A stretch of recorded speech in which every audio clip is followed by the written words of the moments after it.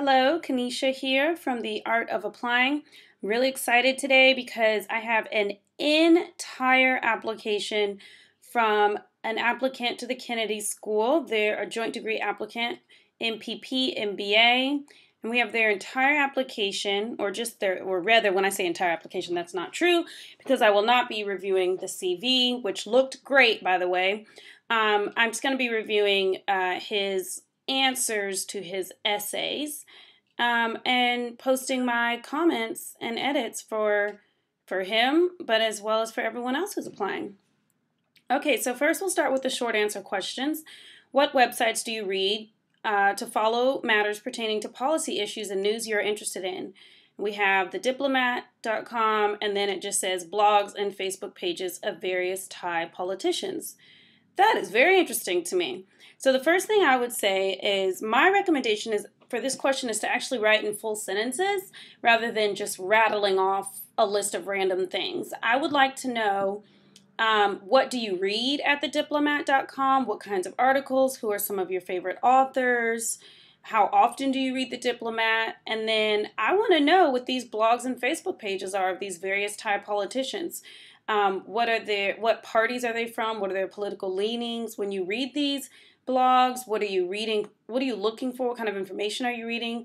And what's happening at their Facebook pages? That's really interesting to me that you included a Facebook page in this answer. I think that's really cool, but I need you to be more specific. So in order for this question to really work for you and not just be sort of random, I would want to know the actual blogs and what's happening at the Facebook pages, how frequently you're reading these sites, and when you go. All right, and then what print publications do you read? And all you wrote is The Economist. You put an S on the end for some reason. There's not an S. It's just The Economist. But I want to know how frequently do you read The Economist?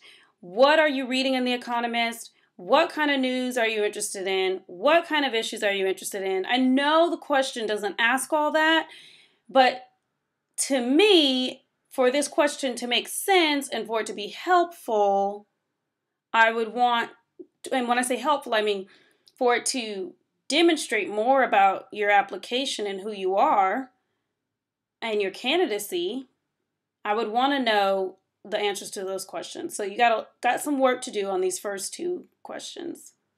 Let's keep going. Essay 1. The HKS motto, evoking our presidential namesake, is Ask What You Can Do. Please share with the admissions committee your plans to create positive change through your leadership and service and how an MPP/MPA2 from HKS will prepare you to do so. And they give you a 500-word limit. The first thing I'm going to check for is word count. Make sure we're in the word limit. Okay, we're at 715. So this candidate needs to cut down on 215 words. Let's see if I can help him. On a rainy day in August of 2003, my parents dropped me off. Okay, so this is in the present tense, but it's in when. Okay, I'll keep going. My parents dropped me off at the Bangkok International Airport as I embarked on my journey to the U.S. for education. With tears rushing down her face, my mother said, "Don't forget to come home, my son," not knowing when she will be with her 14-year-old son again. Okay. I said, "Of course I will," holding my tears as I waved goodbye. Okay, we got an interesting introduction. Okay, so he's 14. All right. Even as a teenager, I clearly see the differences between the U.S. and Thailand. Not only did I observe the infrastructure difference, such as the quality of the interstates and sanitation, but I also realized the difference in the mindset between the people of these two nations. As I go through college and my current career, I was exposed. Okay, so you're having a lot of issues with tense, my friend, with past and present. So I'm going to help you clean this up and get it either all past tense, all present tense, or just be consistent. So let's keep going.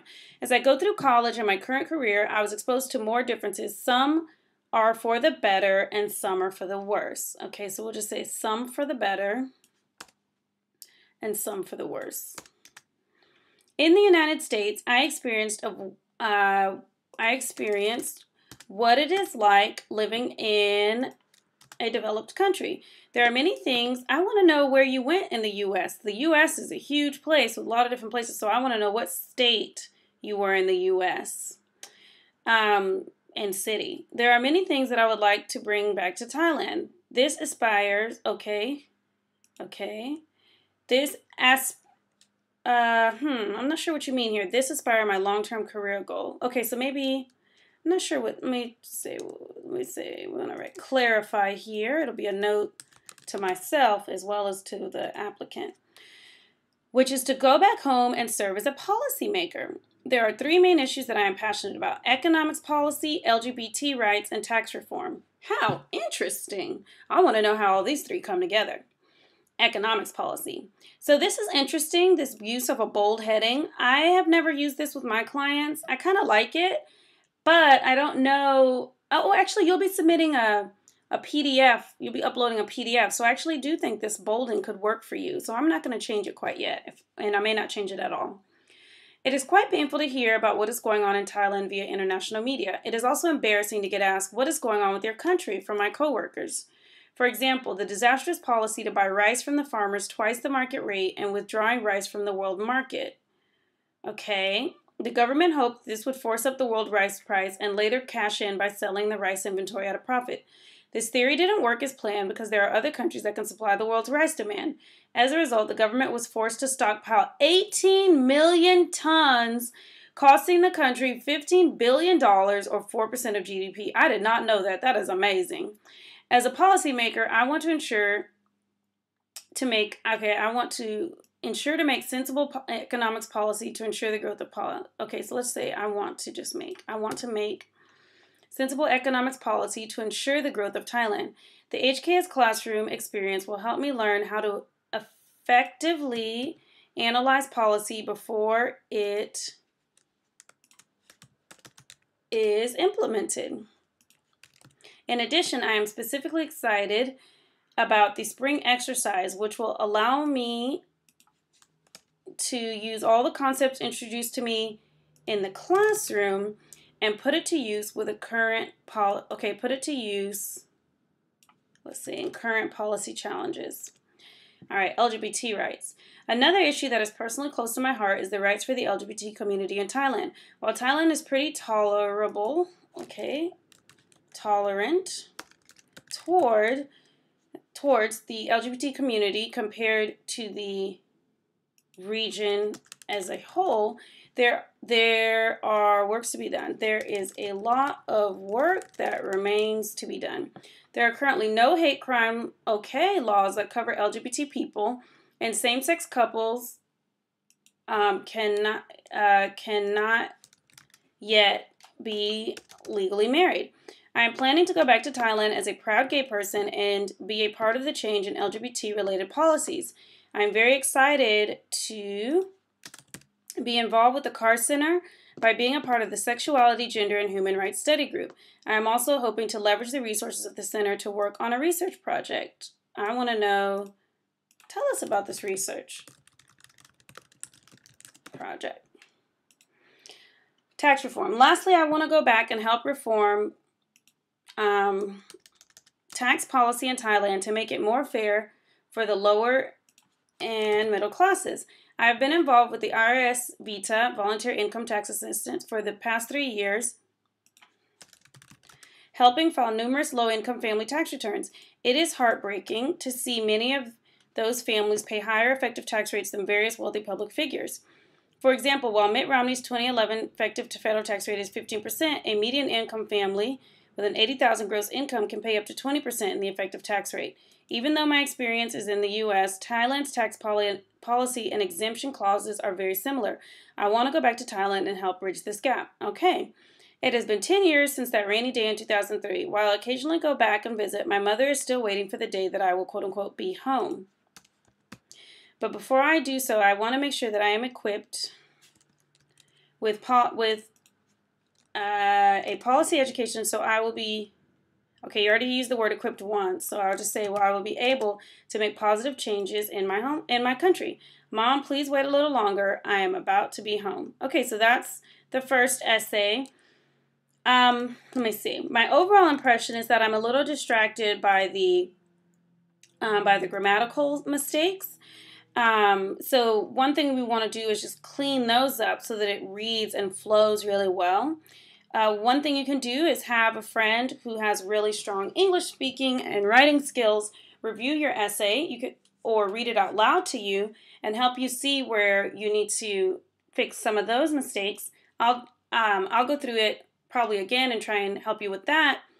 I would actually, especially because you're short on words, I would lop off the introduction and the conclusion and just leave that out because we really want to learn. It's a nice gesture, but we don't really have time for that introduction or that conclusion. I need to learn about you moving forward. And that brings us down to 578, and we still need to get rid of 78 words as well as provide some elaboration in some areas. So I would even say, even as a teenager, studying abroad in the United States, and then here, I actually want you to tell us the state and city, because that's helpful. I could clearly see the differences between the U.S. and Thailand. I would say the stark differences. Not only did I observe the infrastructure differences, so here, instead of saying the word differences again, I would go to a thesaurus and I would use a different word to add variation to this, because we keep saying the word differences, such as the quality of the interstates and sanitation. But I also realized the difference in the mindset between the people of these two nations, okay? And here you're going to have to specify what that difference you noticed was. As I go through college and my current career, I would literally say my current career as a, and then tell us what your current career is.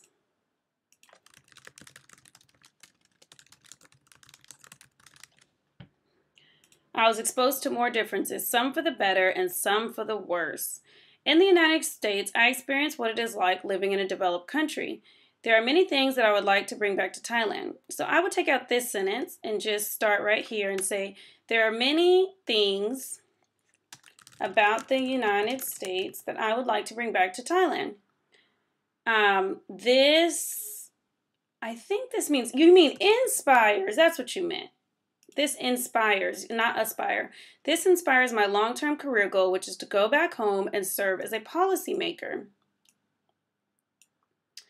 Okay, I would want you to be more specific. In what capacity?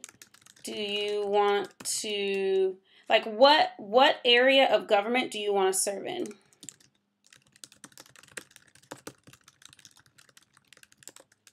And if you can, it would be great if you could give us an idea of what you want to do right after school, what you want to do a few years after school, and what you want to do as your career for the long, long term. There are three main issues that I am passionate about: economics policy, LGBT rights, and tax reform. Okay, economics policy. It is quite painful to hear about what is going on in Thailand via international media. Okay, I'm going to delete this, give you some more room, and say it is embarrassing to get asked what is going on with your country from my coworkers. For example, the disastrous policy to buy rice from the farmers at twice the market rate and withdrawing rice from the world market. Okay, this is not a full sentence. So we want to say an example of a disastrous policy was when the Thai government decided to buy rice from the farmers at twice the market rate and withdraw rice from the world market. The government hoped that this would force up the world rice price and later cash in by selling, and allowing them to later cash in by selling the rice inventory at a profit. This theory didn't work as planned because there are other countries that can supply the world's rice demand. As a result, the government was forced to stockpile, this is crazy to me, 18 million tons, costing the country $15 billion or 4% of GDP. As a policymaker, I want to make sensible economics policy to ensure the growth of Thailand. The HKS classroom experience will help me learn how to effectively analyze policy before it is implemented. I would be more specific here on what about the HKS experience you are looking forward to, and you can find information about that by reading student blogs, reading admissions material that the Kennedy School publishes. If you're able to attend any admissions events, or if you were able to, you'll learn more about that. But you want to be more specific about what about the classroom experience you're looking forward to. In addition, I am specifically excited about the spring exercise. That's good, nice and specific, which will allow me to use all the concepts introduced to me in the classroom and put it to use in current policy challenges. Okay, if you could, it would be great if, well, no, that's good. Let's keep going.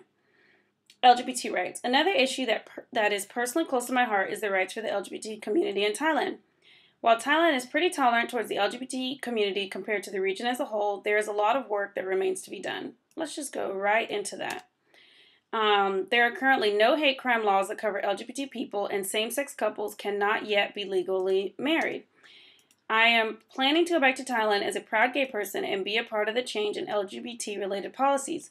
I'm very excited to be involved with the CAR Center by being a part of the Sexuality, Gender, and Human Rights Study Group. I'm also hoping to leverage the resources of the center to work on a research project. All right, great.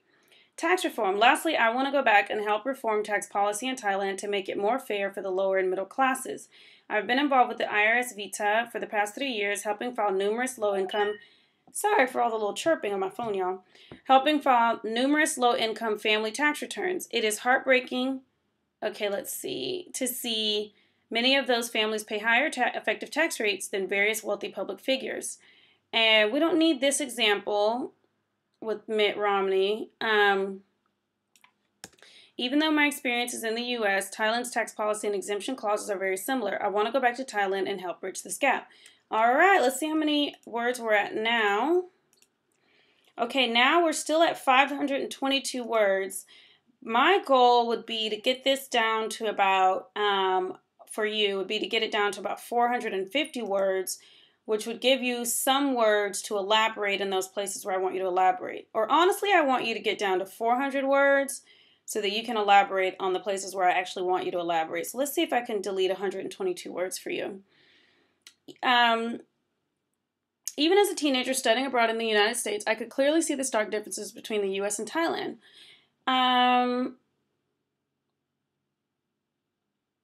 Let's see. I wonder if we can get rid of this whole first paragraph. Actually, I think so. You can start like here. You can just go right into there. Even as a teenager, let's just say as a teenager studying abroad in the United States, I could clearly see the stark differences between the U.S. and Thailand. There are many things about the United States that I would like to bring back to Thailand. This inspires my long-term career goal, which is to go back home and serve as a policymaker.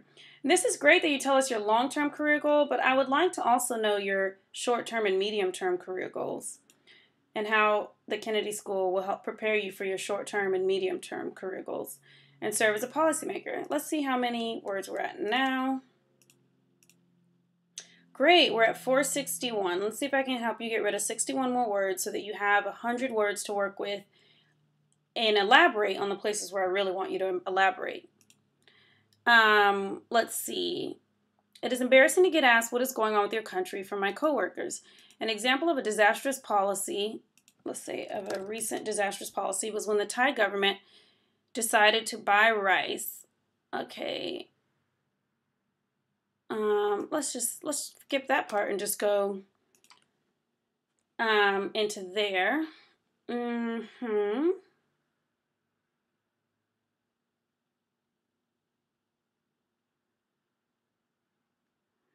Let's see where else we can delete. Let's go down to LGBT.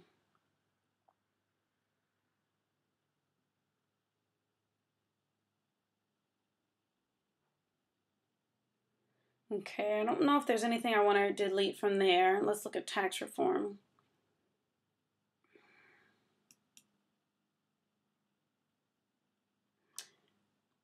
Okay.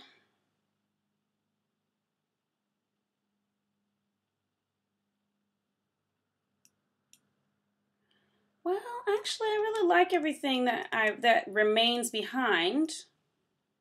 We're at 446, but I love a challenge, so I'm going to still keep looking for where I can delete 46 words to give you 100 words where you can still elaborate on the rest of your stuff where I really want you to focus.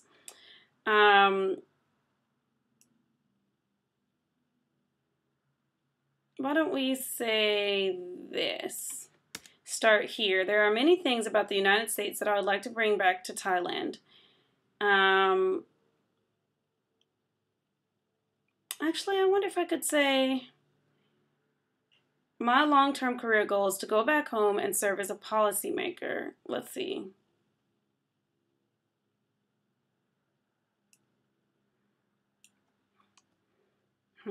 What does the question say? Ask your plans to create positive change. Okay.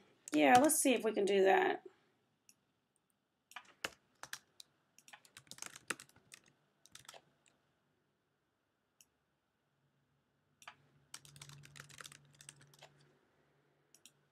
So I know it jumps right in. It doesn't have a really pretty introduction, but it gives you lots of space to write about what really matters.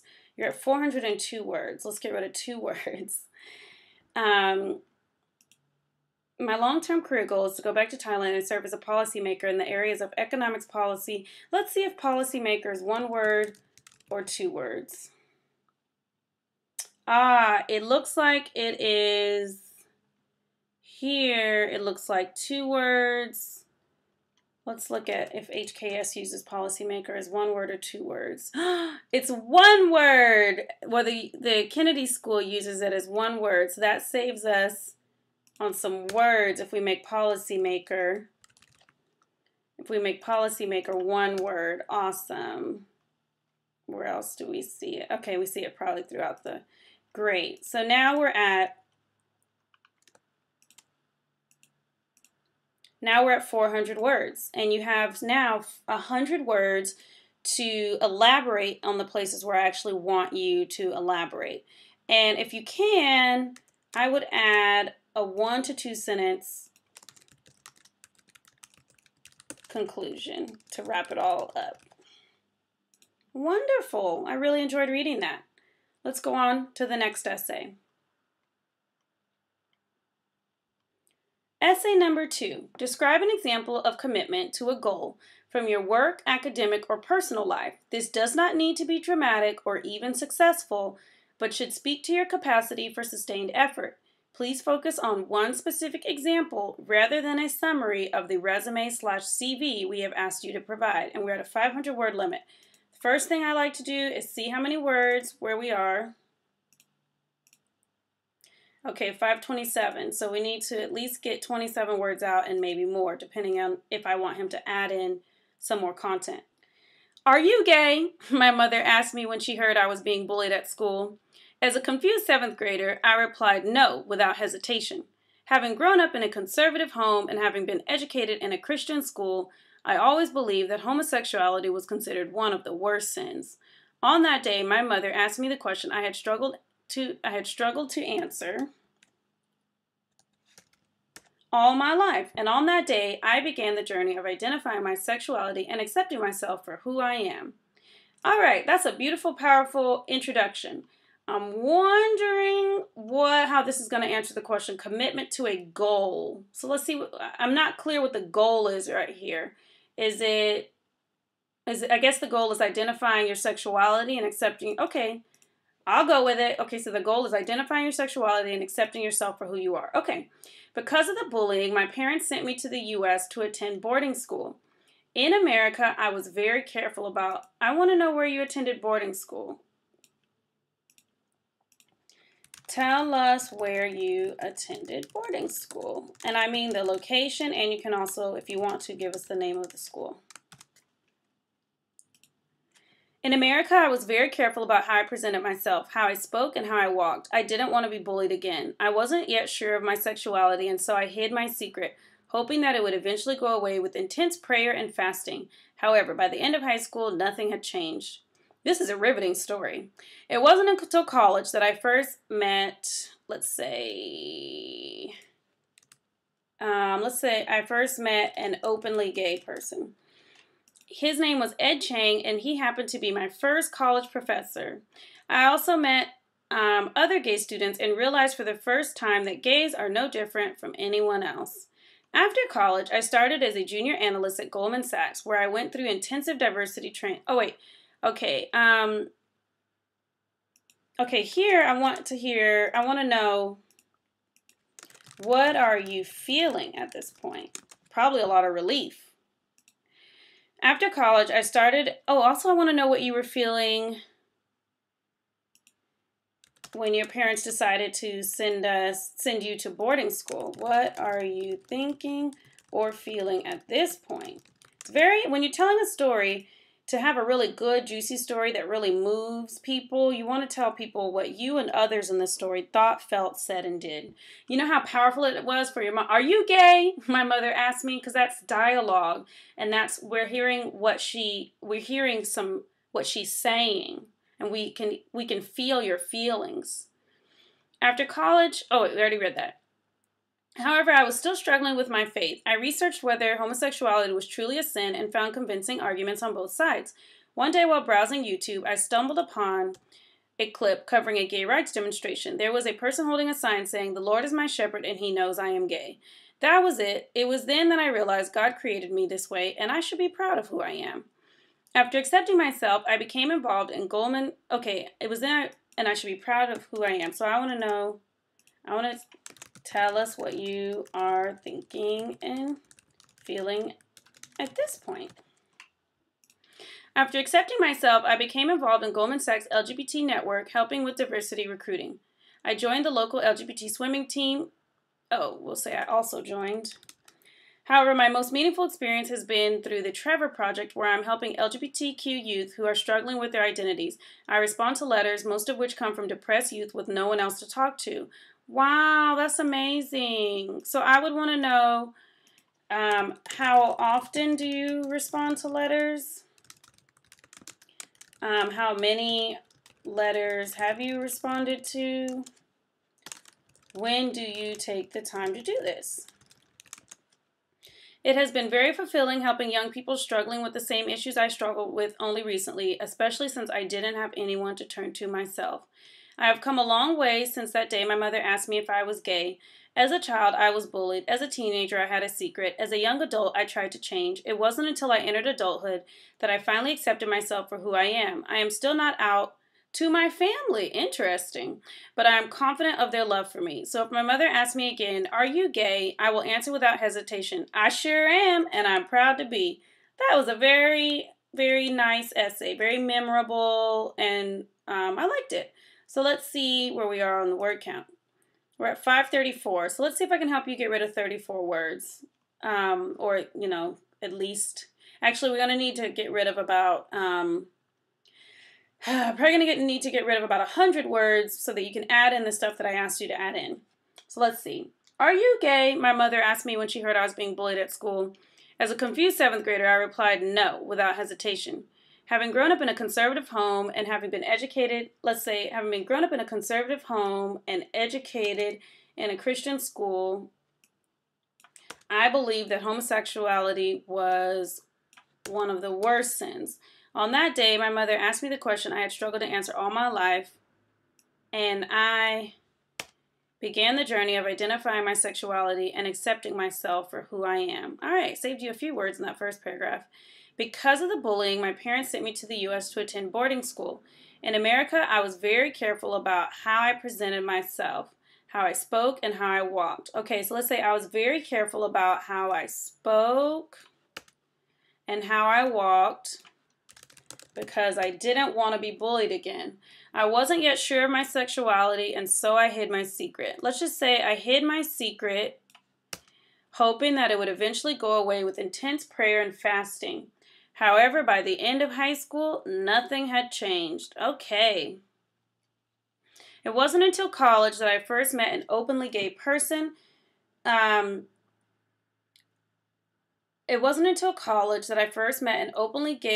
We don't need his name.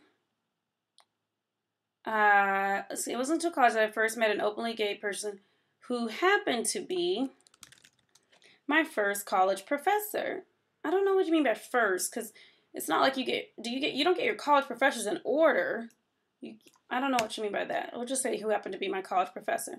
I also met other gay students and realized for the first time, I'm going to take out for the first time, because when we realize something, it's usually for the first time. And realize that gays are no different from anyone else. After college, I started as a junior analyst at Goldman Sachs, where I went through intensive diversity training. I learned that the firm celebrates the LGBT community. I also had the opportunity to meet senior leaders of the firm who are gay. Oh, wonderful. It was there that I realized being gay and being successful are not mutually exclusive. Wonderful. So let's say I also met senior leaders of the firm who are gay. However, I was still struggling with my faith. I researched whether homosexuality was truly a sin and found convincing arguments on both sides.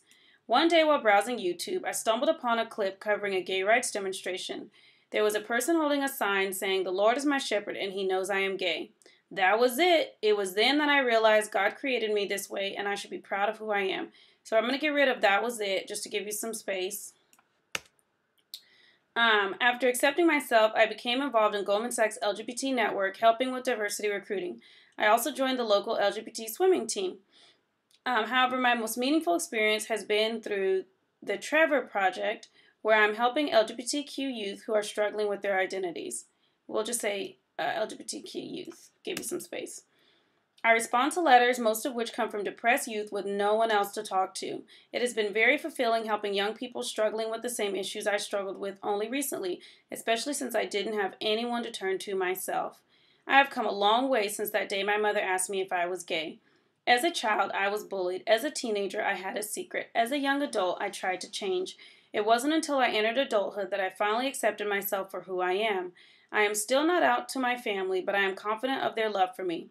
So if my mother asks me again, "Are you gay?" I will answer without hesitation, "I sure am, and I'm proud to be." All right, so let's see where we are. All right, we're at 492. Whew!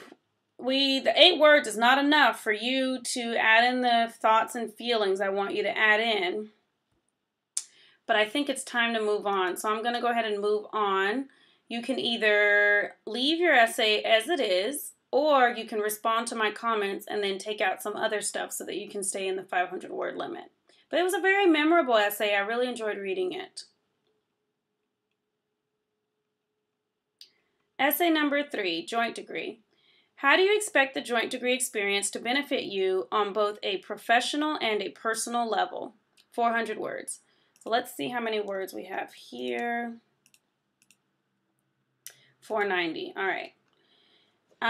So we got to get at least 90 words out. Escaping from China in the midst of the Civil War, my grandfather arrived to Thailand with nothing but hope. Nice, strong introduction. Growing up, my father emphasized that Thailand has been a land of opportunity for our family and that we are indebted to it. Even though I moved to the U.S. for education at 14, my loyalty, love, and allegiance to my birth country remain unchanged, and I intend to devote my long-term career to Thailand's growth. With its advantageous geographic location, along with the abundant natural resources and skilled workforce, I see Thailand moving up from developing to developed country. To accomplish this goal, there must be transformational leaders in the public sector who create sound policies that encourage the development of the country. At the same time, there must be effective managers in the private sector to help lead Thai companies to the international stage. I want to fulfill both roles. After earning my degrees, I plan to work for an established private equity firm in Asia and leverage that experience to start my own firm in Thailand. As I better understand how business policies affect various sectors via my PE experience, I want to impact Thailand from a broader perspective as a policymaker in order to promote sustainable growth in the economy, which will help promote job creation. This is not, you have a comma there. At HBS, the international cases will help me to learn how to examine the local context when doing business in Asia, and the field method will prepare me to put theory into practice in an emerging country as a private equity investor. In addition, I would like to learn how to be an effective leader. At a GS forum, Professor Rob Kaplan explained that being a good leader is not about knowing the answer, but about asking the right question.